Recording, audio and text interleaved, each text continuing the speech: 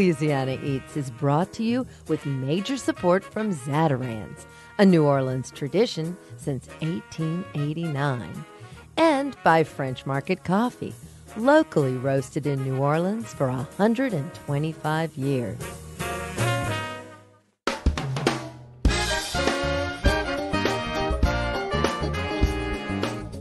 From our studios in the Southern Food and Beverage Museum in New Orleans, this is Louisiana Eats. I'm Poppy Tooker. In virtually every line of work, a good mentor can provide immeasurable help. That's especially true in the culinary world, where a young, ambitious person can begin by washing dishes and eventually work their way up to executive chef without the benefit of culinary school. But if you're lucky enough to have John Besh or Aaron Sanchez as a mentor, sometimes that mentorship comes with a complete scholarship to the International Culinary Center in New York City. Famed chef Jeremiah Towers has mentored many, but unraveling who mentored who when it comes to his early career at Chez Panisse with Alice Waters is like trying to figure out what came first, the chicken or the egg. You could learn the answer to that in Anthony Bourdain's new documentary about Jeremiah, entitled The Last Magnificent. We're spending the next hour with some real magnificence on this week's Louisiana Eats.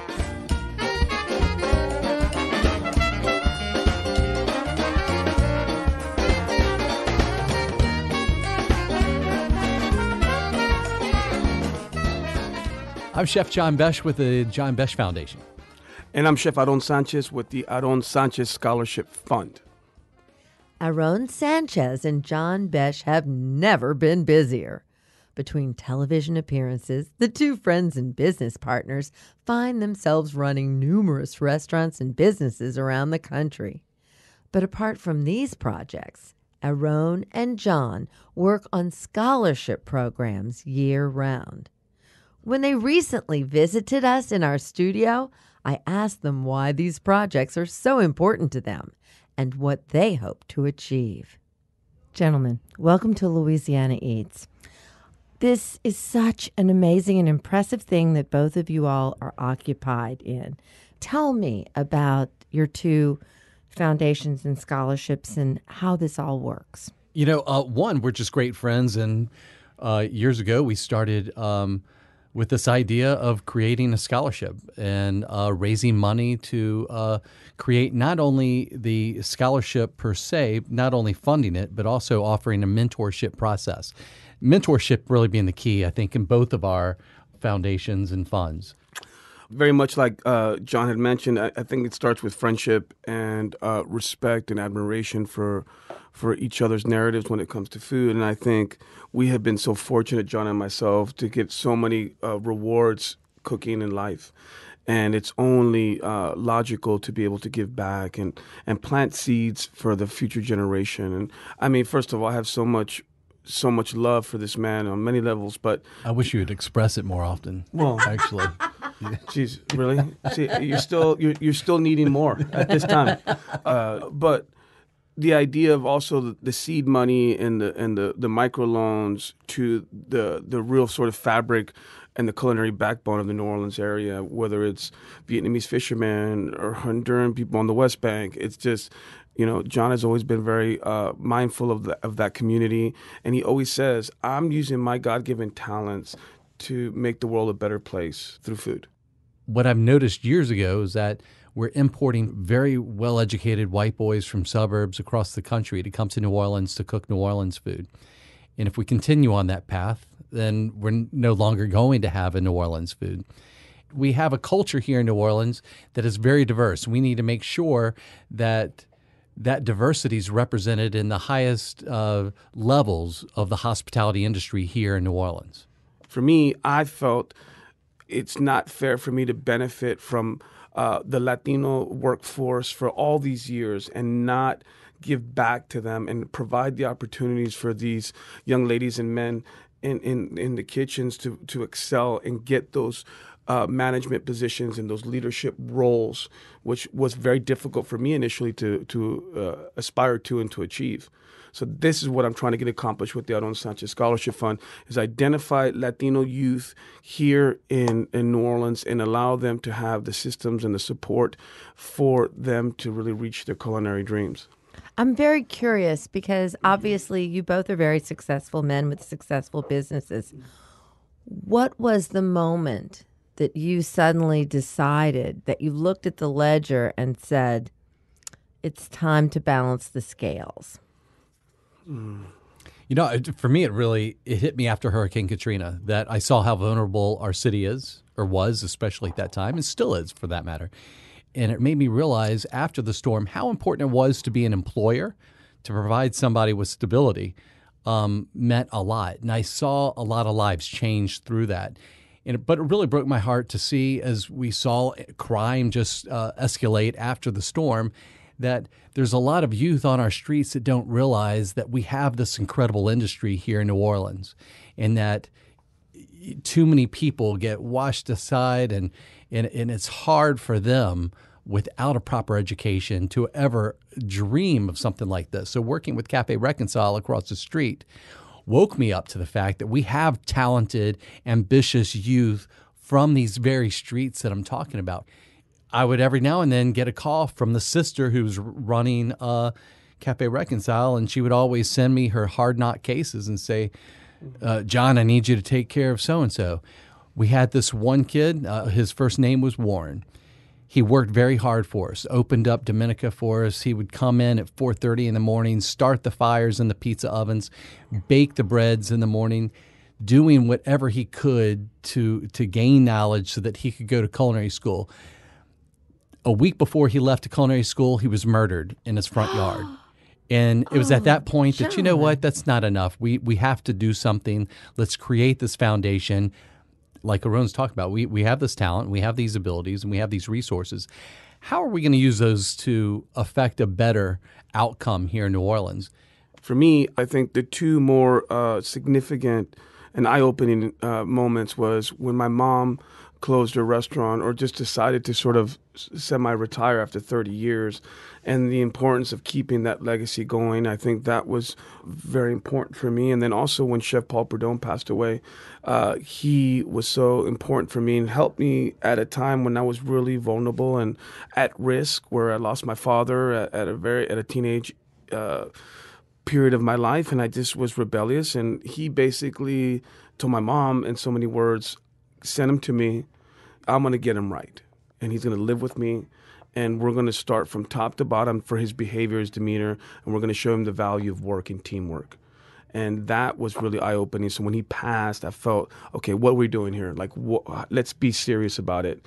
And a couple different things happened. I think when Katrina came, it was the first really new influx of Latinos that came to New Orleans to help with the rebuild. But one of the things that John and I struggle on a constant basis is giving authenticity to our businesses. And one of them is by having the Latino workforce that I have been so spoiled with, cooking 20 years in New York City, and having gentlemen, ladies from Puebla supporting our restaurant teams.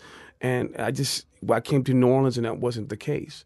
So hopefully with my scholarship and John's continued commitment to the community here in New Orleans, we'll be able to identify that segment, one of the many segments that needs love in New Orleans, to say that, hey, you have opportunities in the restaurant. Now, Aaron, before you started your own scholarship fund, you were participating in and helping John with mentorship in New York City. What's that experience like, and what does that do for you? It was very enlightening for me because John was taking the time and the effort to identify the youth, making sure they went to New York City, which has, I think, some of the best culinary schools in the world. So it was really nice to have them be able to go to class all day, go through their studies, and then at night understand what the daily grind of being a chef and the investment that's needed in order to excel. And I think for me personally, being in New York at that time, cooking and having the restaurants that these young people can go to, it made sense because it gave them a window to what is expected. It's long days and there's going to be sacrifice. And for me personally, I've always had this connection, this love affair with New Orleans, and having John's recipients work with me allowed me to stay connected to New Orleans. And that's what was very gratifying about it. What was the greatest challenge they ever threw your way? Well, I just think the idea of bringing somebody, a young person from New Orleans that maybe is overwhelmed or who's never seen a subway. Yeah, a subway or an airplane. And have and they have a very particular accent, and they're from New Orleans and they're rough around the edges, and then trying to allow this young person to feel like they're in great company and they have the support. That's always a challenge.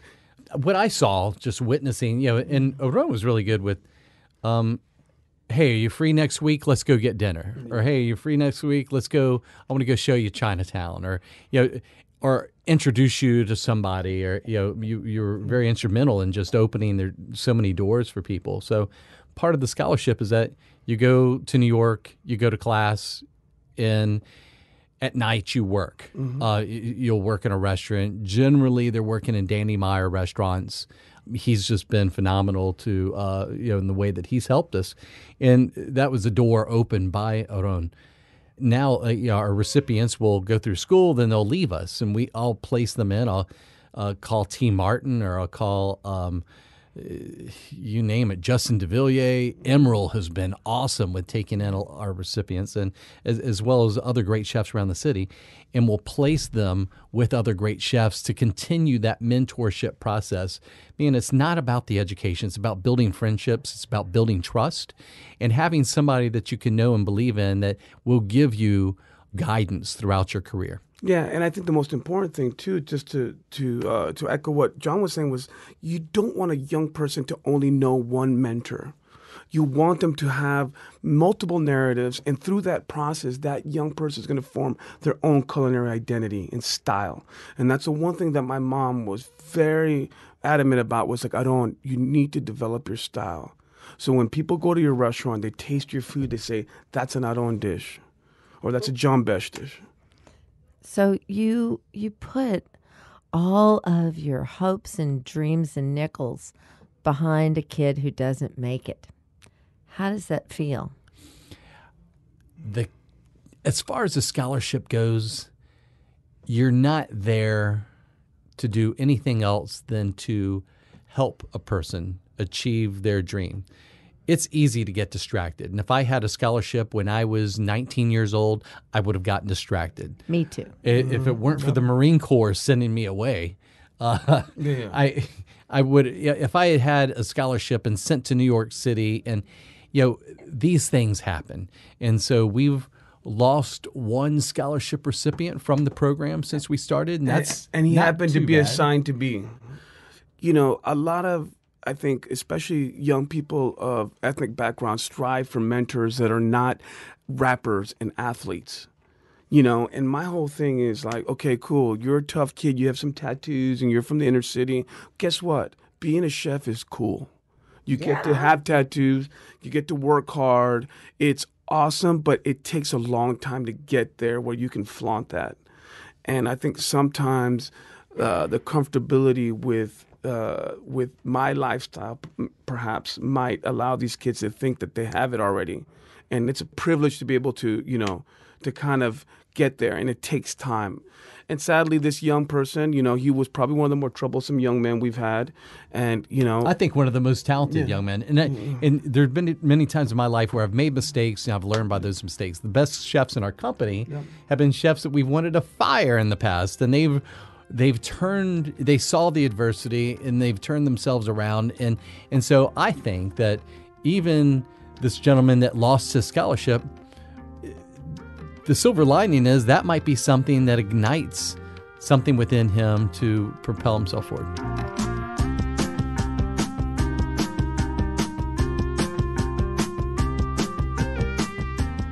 Chef Aron Sanchez and Chef John Besh with the Aron Sanchez Scholarship Fund and the John Besh Foundation.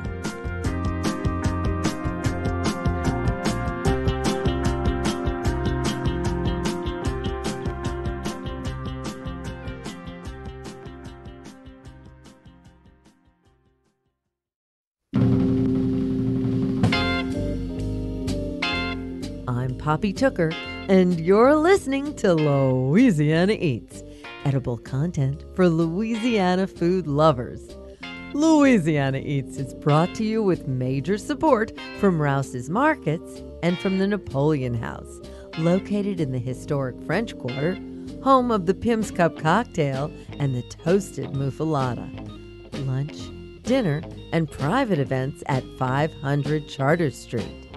But on March 23rd, you can enjoy a meal specially prepared by the Napoleon House chef, Chris Montero, at the Southern Food and Beverage Museum, home of Louisiana Eats. For more information, visit poppytooker.com.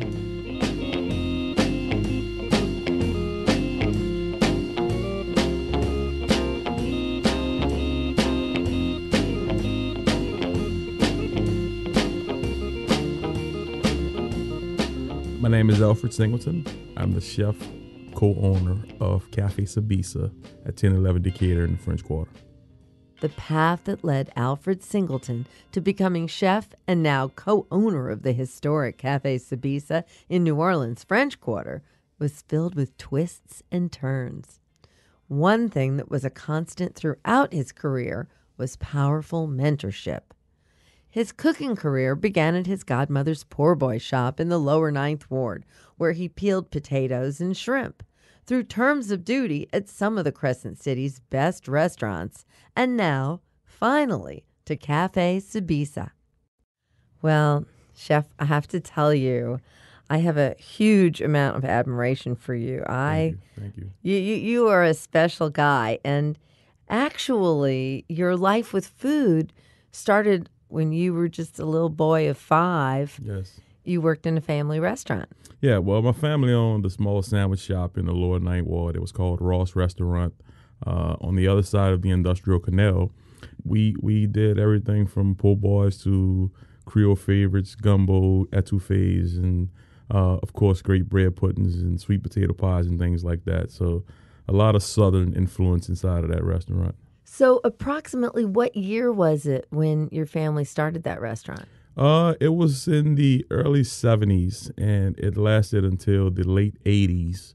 My godmother got older, and she just wanted to get out of the business. So at late 80s, about 89, I believe, was when she got out of the restaurant. What are your earliest memories of being in a restaurant kitchen?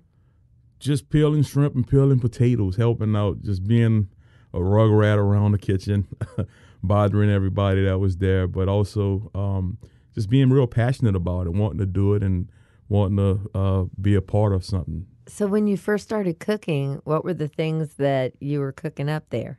Well, amazingly, I was into the po' boys heavy, and she was real famous for her po' boys and her hot sausage sandwiches and her hamburgers because they were all bread lent, and the way they constructed their patties and the meats that went on those sandwiches were real unique. So no other place in the city were doing that. I mean, and they would call them up the arm sandwiches. Up the arm sandwiches? Up the arm sandwiches because they do it up the arm and it'd be forearm length. And that went on to the griddle to cook. So, that to me was just amazing. And I always wanted to learn to do that. And that was probably the first thing that I learned to do besides peeling shrimp and potatoes. At what point did you decide to pursue a life in food? I was a sophomore in high school when I actually began my journey in the food industry.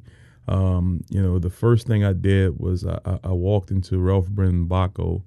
And I just wanted a job at that point. And when I walked into the restaurant, they were cleaning a whole salmon, and I was applying for a dishwasher job. And immediately, when I saw him cleaning a salmon, I was like, I want to do that.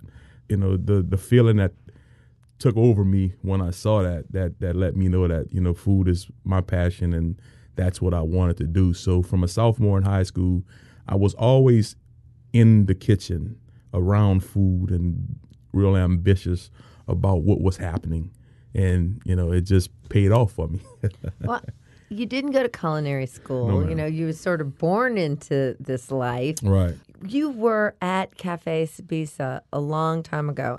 So when did your career there begin? I believe it was 96, 97.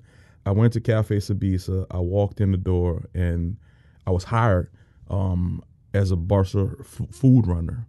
I was hired as that. And that's where I actually met Alan Heckwas, who was the executive chef at Cafe Sbisa.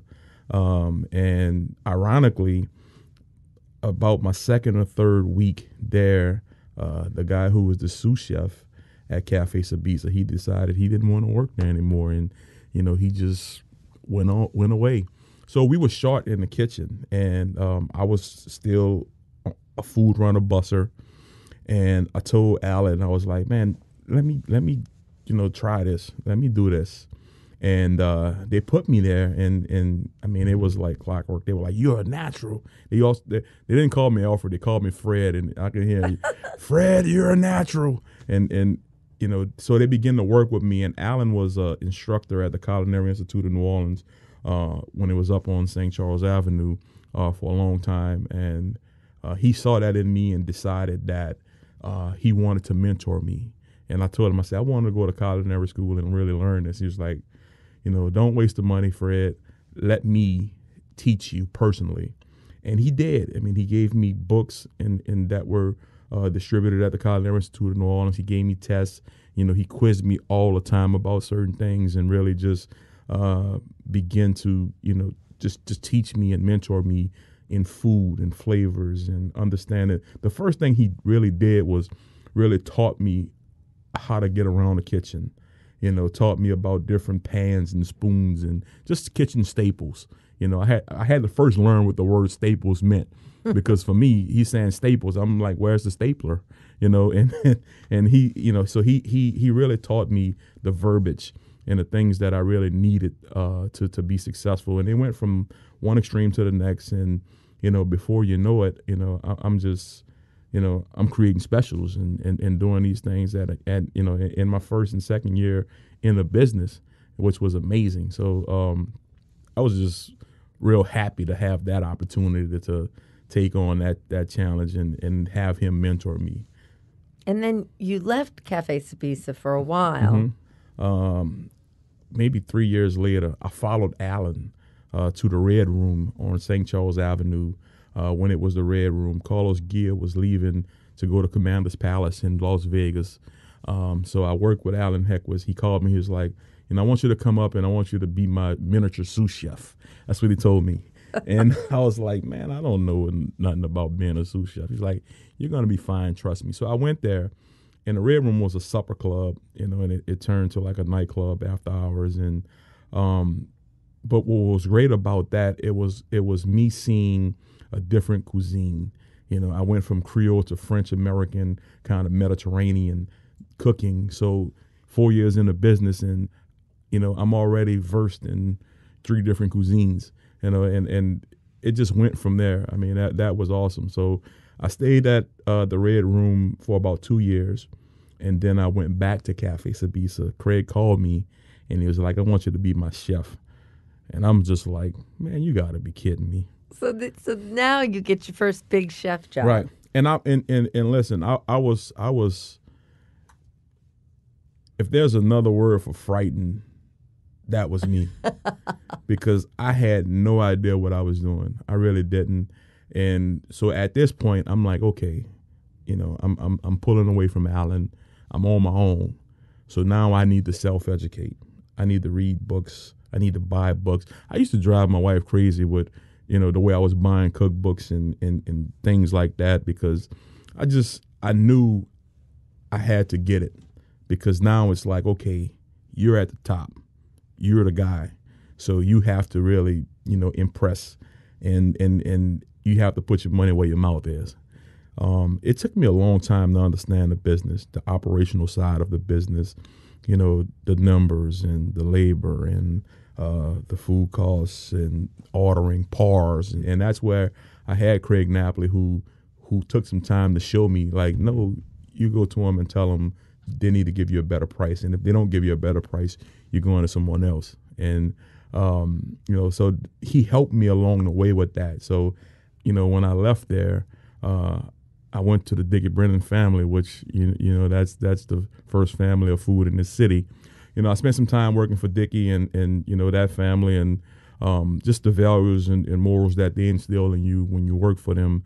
Those really pay dividends in your path to success. So very thankful to have that opportunity to work for that family and lead their kitchens as well. So, and the management, Yeah. Do you see yourself as just being a natural leader? Because you're the lead dog in the kitchen, Right. You got to be at the head of the team. Well, your personality is everything in the kitchen, and you really have to know how to manage a ton of personalities, because you're going to have people from all walks of life, and it took me a long time to get this, but I learned this working for Dickie, that about giving people the benefit of the doubt, because you never know what they're going through. So my direction is there. When I want something, I want it. And I don't have to yell. I don't have to throw pots and pans, or I don't have to kick trash cans, because I form relationships with my people. I always tell them, whether it's personal or professional, you can talk to me about any situation, and I'm going to give you the best advice that I can possibly give you. But also, you have to know that I have a job to do, and the business won't suffer, for you being a bad apple, and I'm, and just how we're talking right now, this is how level I am at all times in the kitchen. So now you have your own restaurant. You're a partner in a restaurant. Right. Well, I was lucky enough to have been there the evening that you all had your big open house welcome party, and I know your parents were there. Yes. And what did they have to say about this? My parents are so proud of what I've done, I've kind of defeated the odds for an African American male in the city of New Orleans, of course.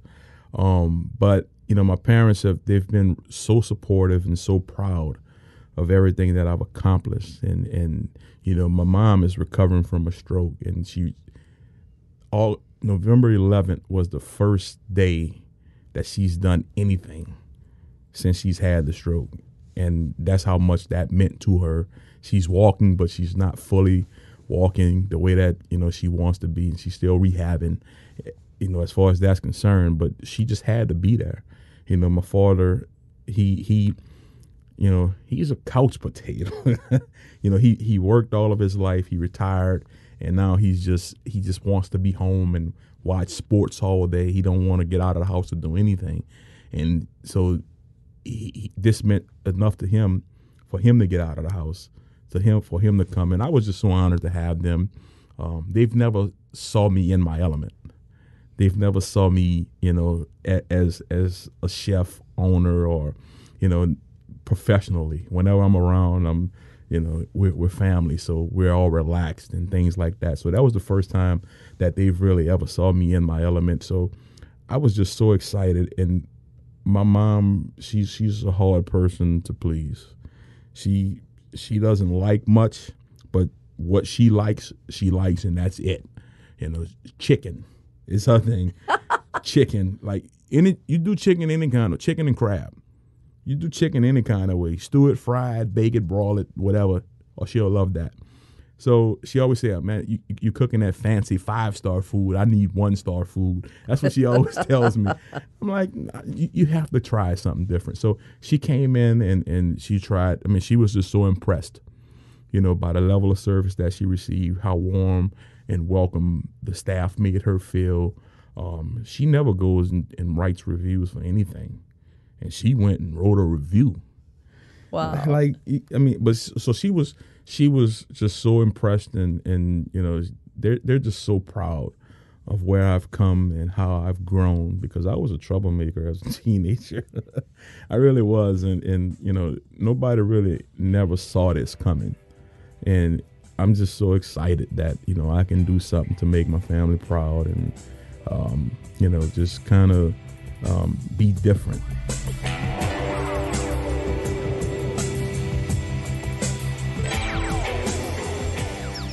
Chef Alfred Singleton of Cafe Sbisa.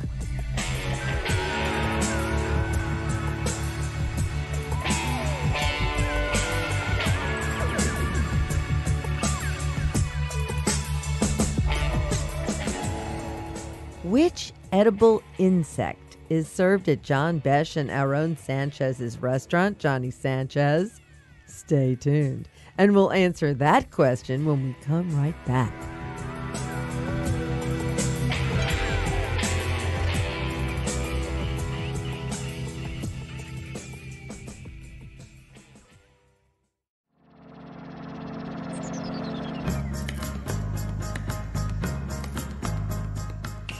I'm Poppy Tooker, and you're listening to Louisiana Eats, edible content for Louisiana food lovers. Louisiana Eats is brought to you with major support from Popeye's Louisiana Kitchen, Zatarain's, and from French Market Coffee. French Market Coffee's premium blend beans are locally roasted in small batches, creating a coffee that can only be called New Orleans bold.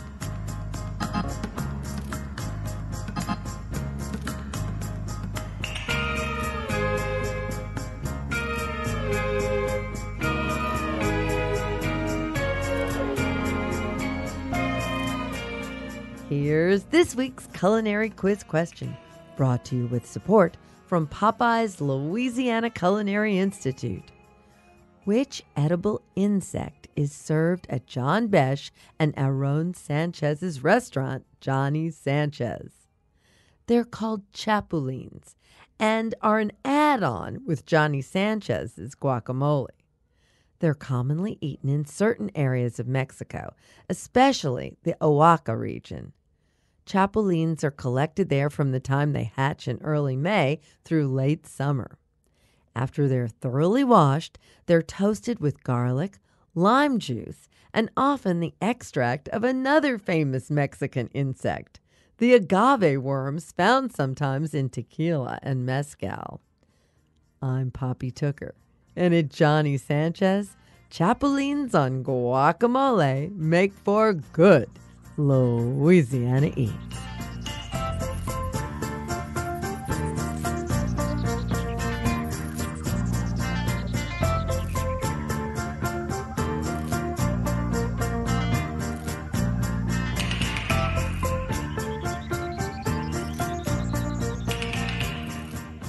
My name is Jeremiah Tower.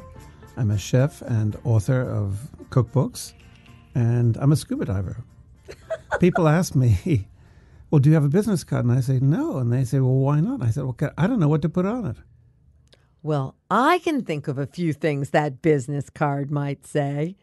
Jeremiah Tower's legendary career has spanned multiple countries and earned many awards.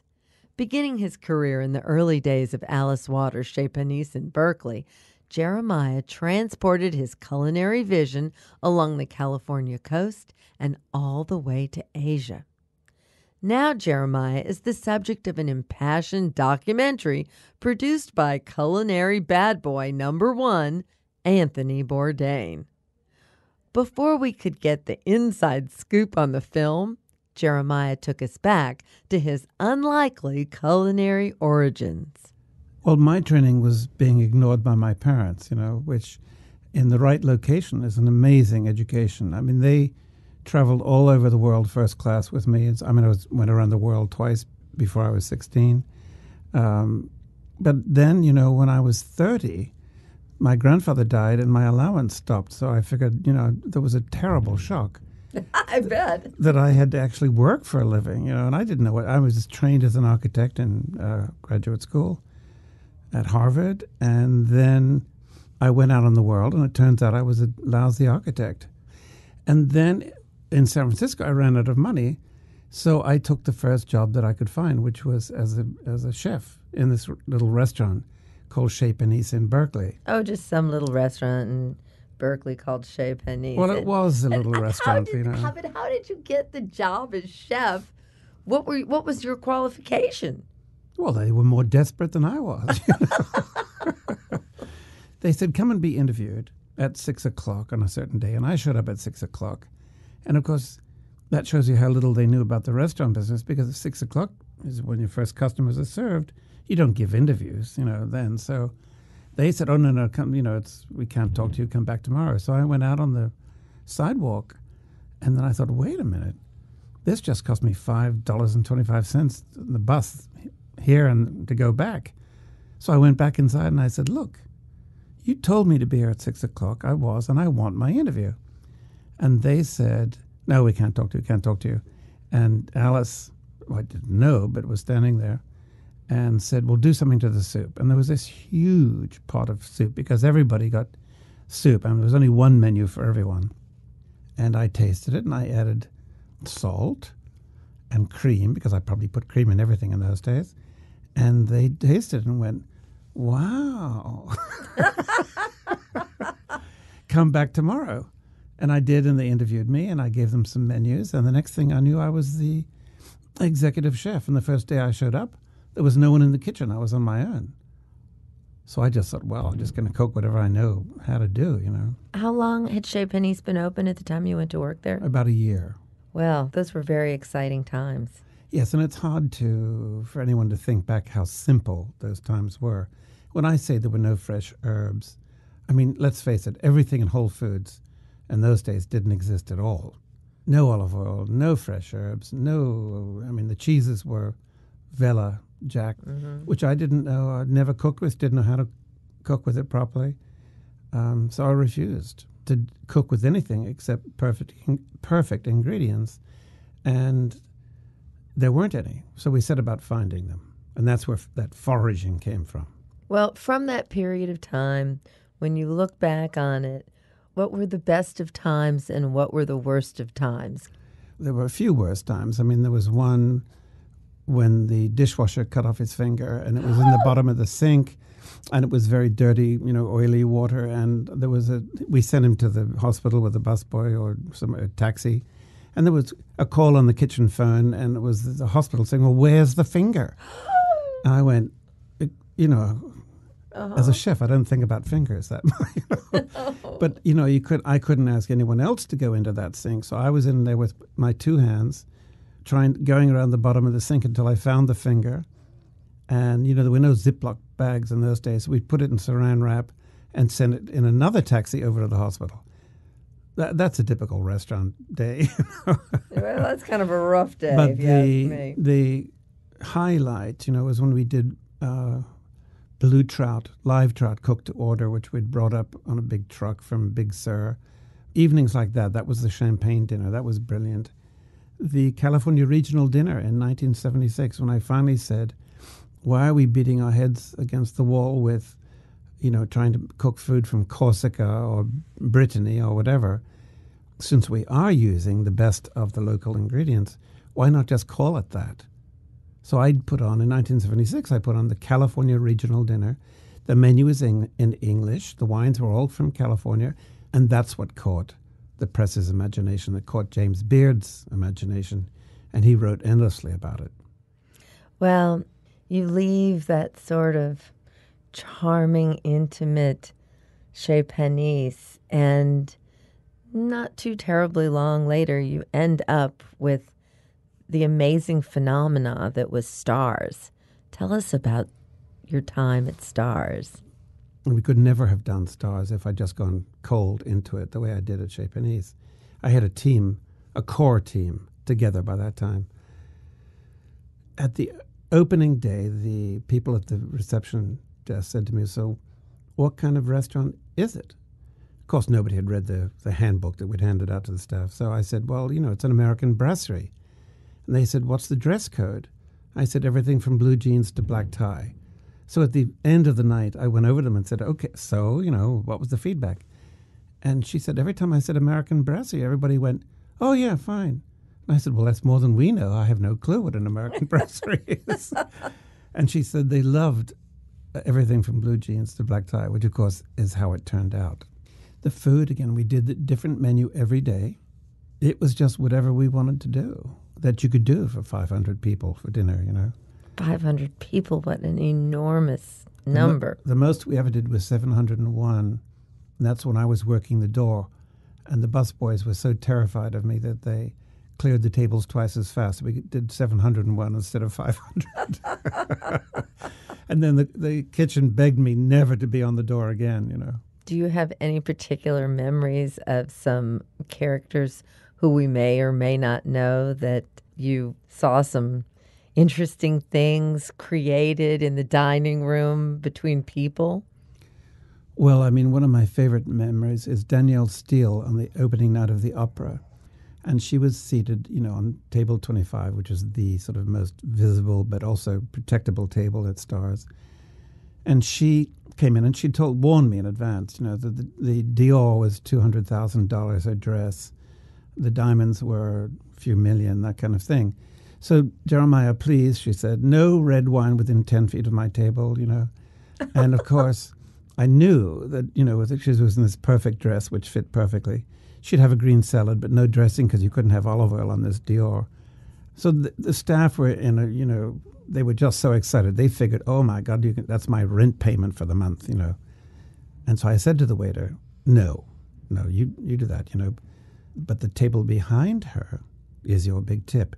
It was two couples, underage, so I served them champagne all night long, sort of out for the prom, and they didn't know anything. They had never seen anything like that before. And he and I waited on both tables. And I, poured the champagne for the young couple so that the waiter wouldn't get arrested. And that was typical Stars. And Danielle Steele just thought that was, she told me later, amazing that I'd put, these four babies right next to her. When you have a restaurant that famous, then sooner or later everybody in the world walks through it. And so when you've got, Pavarotti and my great pal Rudolf Nureyev and Barbara Streisand and, on and on and Kirk Douglas, Gregory Peck, all of Hollywood and Washington, the Reagans coming through, all of that, you get a bit, at least I would get a bit blasé, not blasé, but I would just get a bit bored with all that glamour, So... You mean you weren't starstruck at Stars? Well, I was in the beginning, but then, I was too struck, the sort of wasn't struck anymore. So when kids like that or students would come in, or the young corps de ballet, who had no money, I would, of course, pay for them all, because that added a huge atmosphere to Stars. It wasn't just the most famous people in the world. They attracted customers, okay, but that's a pretty boring scene if that's all it is. So now at this point in your life, Anthony Bourdain decides to make a documentary about you. What did you think when he approached you about this? It must be a very odd and kind of spooky feeling at the same time. Well, not as spooky as having to watch it. That's really weird. No, but when he asked me, I thought, hold on a second. 10 years ago, Anthony Bourdain said I was a traitor for leaving the industry, okay? A year or two after that, he said I was a train wreck. Then a couple of years after that, he said the first vaguely nice thing about me. And a couple of years after that, he's met him and he said, oh, Jeremiah, I really admire you. And I'm thinking, you do? Then I met him in New York and Anthony, of course, is incredibly charming. He's probably the most brilliant person I've ever met, the way he can verbalize all the huge knowledge that he has very well. I adore him. Anyway, so I said, yeah, okay, it's a very weird idea, but, he's very persuasive. So I said, yeah, and they said, well, would you do a test? And then he told me a few things about meeting Alice Waters. When Anthony called her the Pol Pot of the culinary world, or the Khmer Rouge of the culinary world or something, and I just thought, that's pretty extreme, So my private theory is that he was so pissed at Alice, he thought he'd do a movie about me. Well, congratulations, no matter how it comes Yes. about. Yeah, of It's a course. wonderful thing to be immortalized like this. So how is it to watch yourself in a documentary? What are we going to see and learn about you when we see this? It's a very strange feeling. The first time I saw it, it was in a big theater, empty theater in New York, because the director, Lydia Tenalia, who's brilliant from 0.0, she thought I'd be really pissed off, but I was actually too stunned, because it's to see yourself on the big screen, especially when, it's a version of your life. Then the second time I saw it was at the Tribeca Film Festival on a big screen. And there was dead silence for what seemed like forever. It was probably 5 minutes, but it seemed like 20 minutes, And I turned to Lydia sitting next to me and I said, "Run for it." And then some woman giggled and the whole place cracked up. So then it was fine. And I decided, there's no point doing this unless you just blab. Yeah. Don't try and sculpt it, for the best press or something. I mean, if it was going to be a fluff job, it would just be stupid. So I didn't. So the first question was, what was your father like? And out of my mouth, I was jet-lagged and tired and didn't have a glass of champagne. So I said, he was a prick. And I went, oh my God, what have I just said? I don't know where that came from, after, 50 years of wanting to say it, I guess. I don't know. But once I'd said it, I relaxed and went, okay, whatever. Well, you were certainly, I think, prepared to take that task on, because you, of course, wrote a very, very frank memoir. And, memoirs are very popular these days, but not everybody really manages to take such a long, hard look at themselves and just tell the truth. And you really pulled that off. How long ago did you write that book? California Dish came out in 2003. That was the first book I wrote when I was in New York. And the new one, the total remake of the book, comes out in April next year, called Start the Fire. Well, I can't wait to read it. Thank you. And I have to say, it has been such an incredible honor to have this opportunity to sit and visit and have this very frank conversation with one of the greats in American food, Jeremiah Tower. Thank you, Jeremiah. Thank you, Bobby. The honor is mine.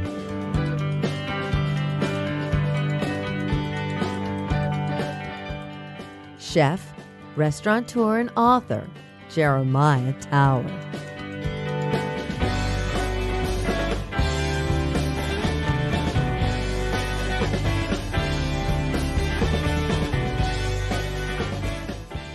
That's it for this week's edition of Louisiana Eats, edible content for Louisiana food lovers. Tune in next week when we commemorate Black History Month by visiting the only slavery museum in the country, Louisiana's Whitney Plantation.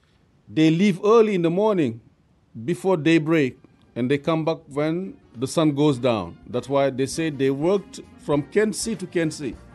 On Thursday, March the 23rd, Louisiana Eats is teaming up with French Market Coffee for our next celebrity chef dinner, benefiting our home at the Southern Food and Beverage Museum. Join us for an evening of fun and fine dining as Chef Chris Montero of the Napoleon House prepares a 3-course meal right before your very eyes with wines paired by Bin 428. To see the menu and buy tickets, visit my website, poppytooker.com. Have you missed an episode of Louisiana Eats? Hear today's show or catch up on previous editions anytime online at itsneworleans.com, where you can also subscribe to the podcast and take us with you wherever you go. Louisiana Eats is made possible with major support from Popeye's Louisiana Kitchen, Zatarain's, French Market Coffee, and Rouse's Markets. Additional support for Louisiana Eats is provided by the Shreveport-Bossier Convention and Tourist Bureau and from the Palace Cafe, home of crab meat cheesecake and white chocolate bread pudding in the historic Whirline Music Building on Canal Street. Original theme music by Johnny Sketch and the Dirty Notes. Big thanks to producers Joe Schreiner, Sarah Holtz, and Reggie Morris. Come visit us anytime in our Louisiana Eats studios at the Southern Food and Beverage Museum. I'm Poppy Tooker. Louisiana Eats is a production of Poppy Tooker Broadcasting.